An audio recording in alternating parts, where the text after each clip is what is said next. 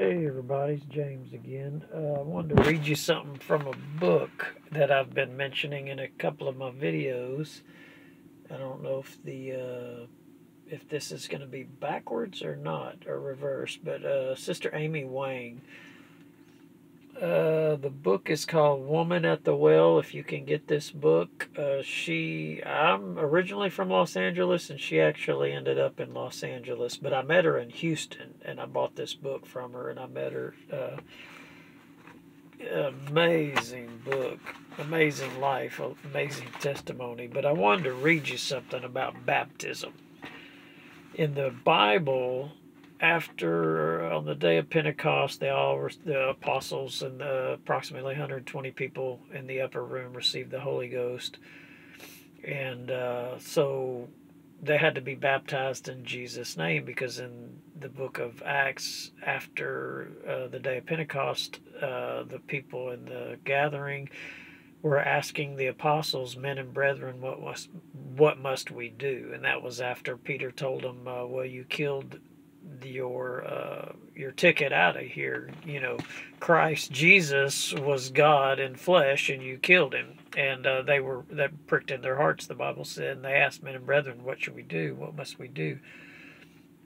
What must we do, not should.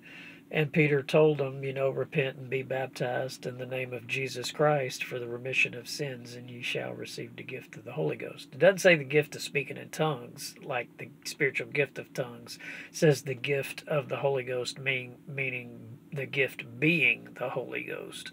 And when you get the Holy Ghost and you are born of the Spirit, words unknown to you will come out of your mouth, just like a baby crying has never cried before. So there's a audio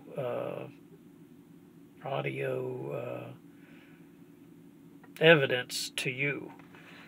And so anyway, this book, Amy Wang's mother, I want to read you her testimony about her mother. Now, they're Chinese, or from Taiwanese. They were Buddhist, and Sister Amy Wang left her homeland and ended up in Los Angeles. It's a really long story, but it's amazing.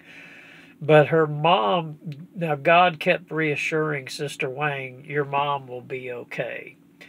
And Sister Wang was, "Well, she's got to be baptized in the name of Jesus Christ. She's got to get the gift of the Holy Ghost. She's got to be born of the water, like Jesus said. And she's got to be born of the Spirit, like Jesus said. She's got to speak in tongues like a new baby, lets out whelps and hollers with his mouth. That's how we're born." She's telling Jesus, and Jesus kept telling her in visions and dreams, or what have you, "It's okay. It's going to be okay. It's fine. It's fine."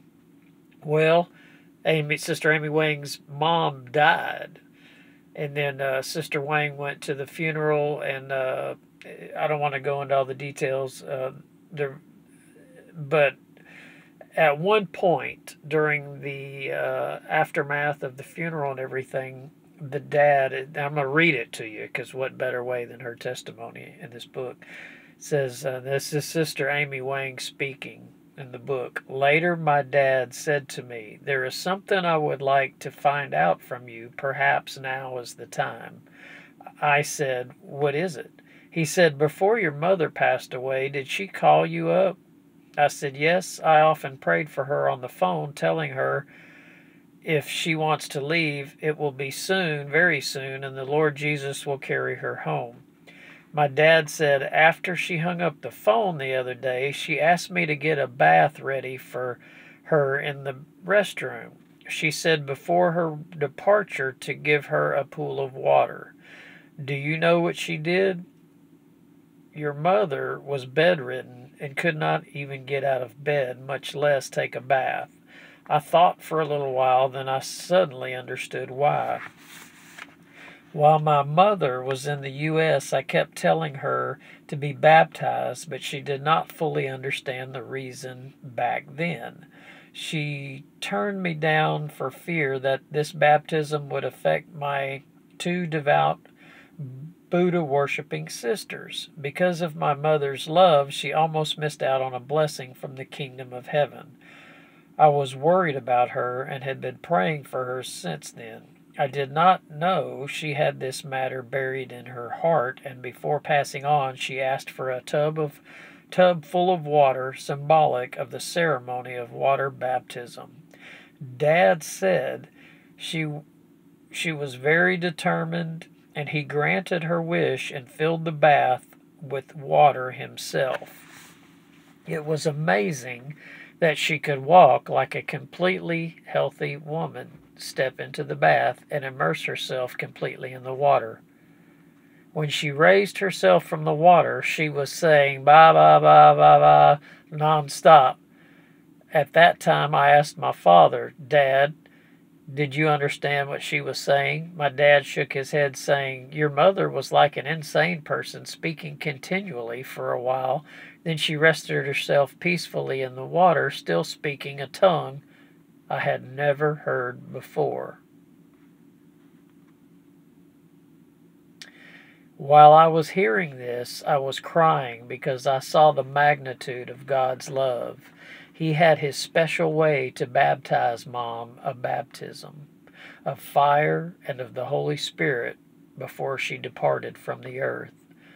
I told my father, Dad, did you remember when you were in America I begged Mom to be baptized in the name of the Lord Jesus and be filled with his Spirit after she received Jesus?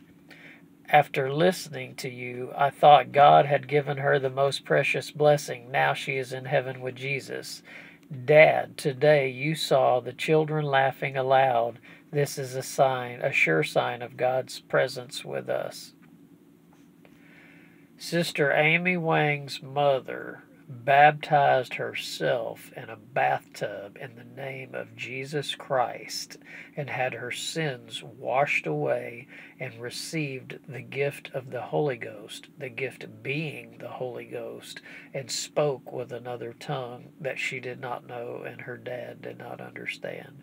This is the born again experience that Jesus was speaking of when he said, man must be born of the water and he must be born of the Spirit, or he cannot even see the kingdom of God. Amen. Well, that is something else. You can baptize yourself. Amen.